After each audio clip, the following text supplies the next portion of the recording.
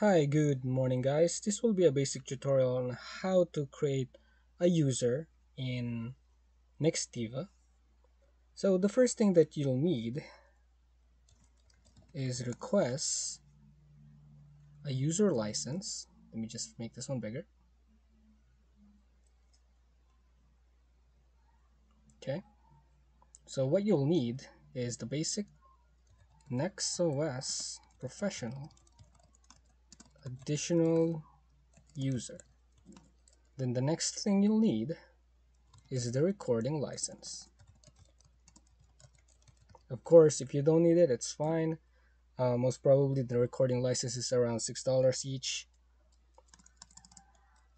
So you're going to send this request to your sales manager. So most of the times it's, for example, support at nextiva.com. But what they'll do is pass it on to your sales manager. So it's best that you give it to your sales manager. Depends on the email or the person's email, whatever they gave you at nextiva.com.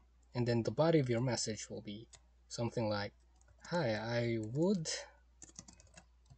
like to request for an additional user license." So something like this. Needed is one NextOS professional additional user, then one NextOS call recording. Thanks so much. And of course, don't forget to include your account number, your PIN, and then your complete name or the authorized user's name. Send the email to these guys. Alright? So after sending, you log into your website, idp.nextiva.com. You'll be redirected to your dashboard. Once you're there, go to your administration tools page. So now to add, say, a bunch of users, something like this, you'll need licenses for each of them. Right? The base user for the admin account, which I am logged in right now, is different from the additional user for your agents. So once you're here, administration tools page, click on users. Well, basically you'll need to create teams first. So teams, go back here, create a team. Let's say agent team. Well, I already have that one created, but for the sake of this tutorial, I'll be creating one for you. Agent team 2. And then you'll be assigning them, or you'll be assigning the users to those teams. There you go. But if you don't have a specific user yet, you can create them. So I'll create this one for you. There, a team has been created.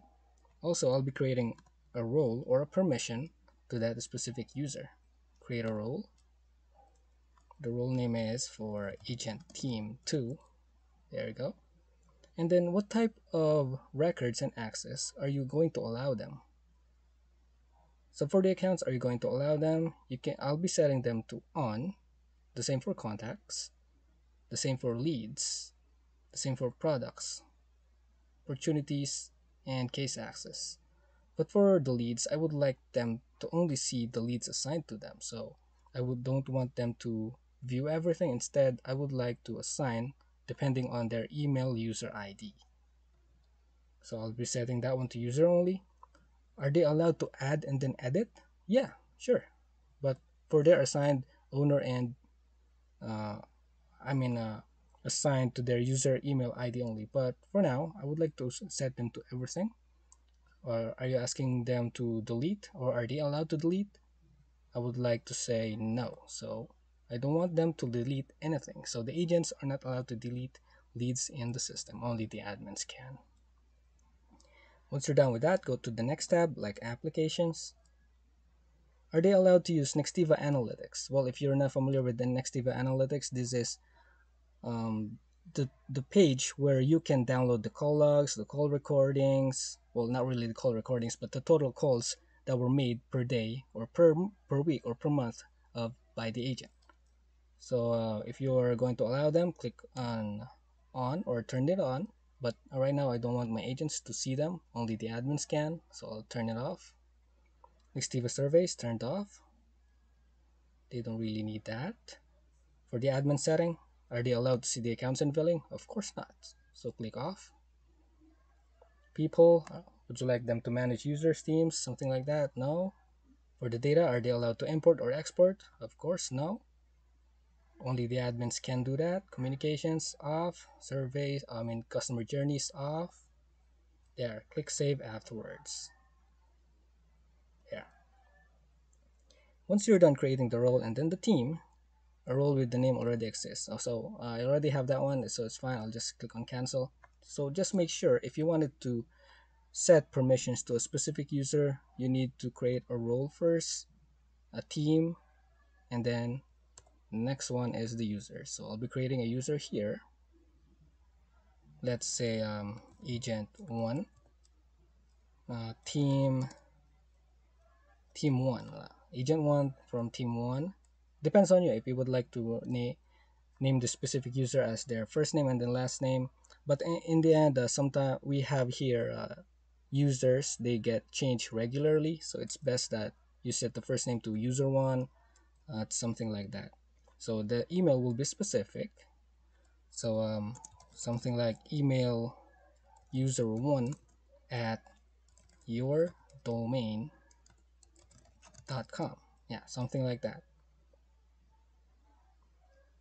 So if the agent resigns, you can just pass this user account to them, just change the password, and that's it.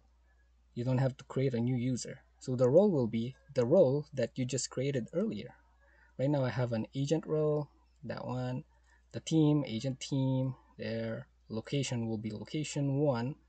Well, most of the time it's the default location 1, so it's fine. And then you set the specific time zones for that user. I'll be setting that one to Eastern US Canada. And that's the time you can add the license. Remember we created an email earlier, or a sample email that was supposed to be sent to your sales manager or nextiva support. Once that one is confirmed and you have already approved the quote that they're gonna send back, the user should appear here. The licenses should appear here. So add a license there. The specific license that you need to assign to a standard user will be this one, Nextiva Cloud Communications Professional Additional User. The base user is for the admin. This is for the standard user. Select that one. Also, if you needed to assign this user a phone number, because right now I'm inside the CRM page, they can only access the CRM from here. And if they needed to access the CRM and have a phone account, they need this user license. And if their phone, whenever they make calls, they need a recording, you will need this NextOS call recording license. All right. So once you have these two assigned, click on create. Okay. So once that one is created, a a welcome message from Nextiva will be sent to the user's email, which is this one. All you have to do is click on the next button, or proceed or get started, and then they'll be asking you to enter their password. So once you're done entering the password, that's all good. Click on save, and what they'll need to do, or the user needs to do, is go to idp.nextiva.com, enter their email here, for example, uh, email user1 at yourdomain.com. They log in, hit next, enter their preferred password. In case they forgot, they can change it here, forgot password, and then it will be sent to this user's email. Okay. The same thing. Once you've changed your email password, your user login password, you can log into your Nextiva phone account. So the next thing, also you've already created your user account. Your agent's user account for the CRM. Also for the phone, they have the login. But if you would like to also set up the recording for the user, You don't have capabilities for that, but you have the capability to request one or have it configured by nextiva support, because that's their job. You have to communicate with them. So in order to do that, you have to go to here, nextiva.com/support. Let me just close this first. Once you're on this page, click on chat now, click on general support, enter the email address of the admin yourdomain.com, the phone number that you have. I'll just enter a 10-digit phone number here, and then your question or your request. Say, I would like to see the recordings of this user, which you created earlier. Email user1 at yourdomain.com under my recorder login, because there's a different page for where you get the recordings for your agents. So under my recorder login, which is, say, admin, or let's say nextiva.admin, and then don't forget your account number, your PIN, and then the name, because each time you request something from nextiva, they're gonna ask for this 3 items. And then email us, or sometimes if they're online, because at the moment they're offline, you're gonna have to email them.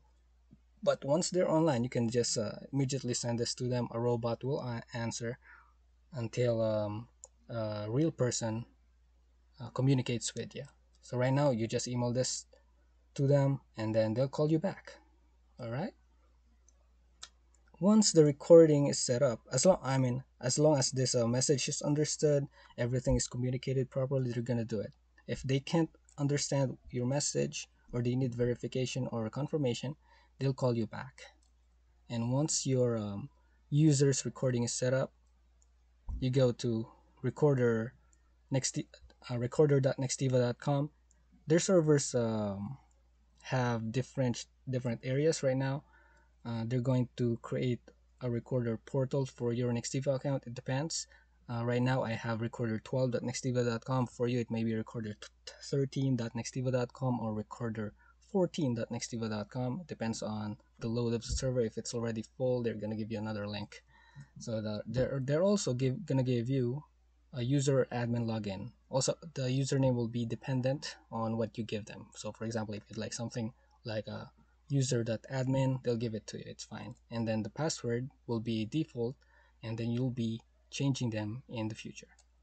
So click on login. After that one, you're all set. So you already have a user account for your agent, you'll have a recording set up, all good. The agent can use it. If you find this video helpful, please give me a like and then subscribe for more updates. Also, if you wanted the tutorial for the recording portal, I have one in my Nextiva playlist. Go ahead and take a look. You have a great day. Bye for now.